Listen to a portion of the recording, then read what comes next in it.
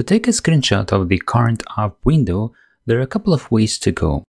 And one way is to use an object of XCUI application and then simply call a screenshot function on it. And another way is to use the XCUI screen and then take a screenshot of the current device screen. So let's try that.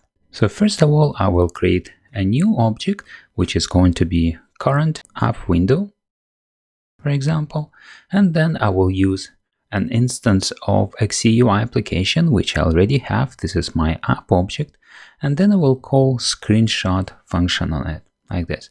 And this will return a screenshot of my current app window. And now I'll need to create an object of XCT attachment and then add this attachment to a report.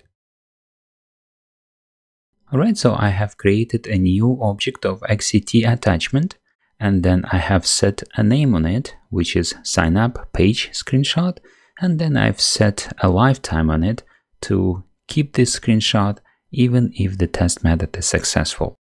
And finally, I have added this attachment to a current test report. Let's try running this test method and see how it works. So I'll scroll up and I will run it.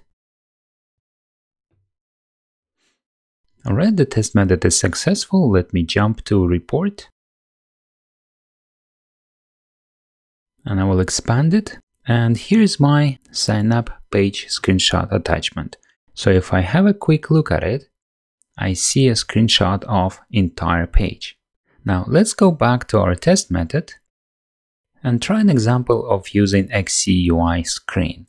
And it's going to be very similar, except that instead of using app object, you will use an XCUI screen class. So that will be let current app window equals, and now I will use XCUI screen and then .main and then screenshot.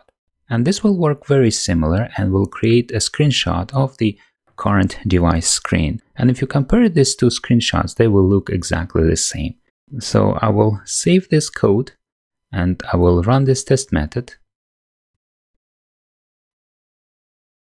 The test has passed. I will jump to report, expand it, and look up at the screenshot of the current device screen. And here it is, and it looks exactly the same. Alright, so it's working, and we now know how to create screenshot of entire app window.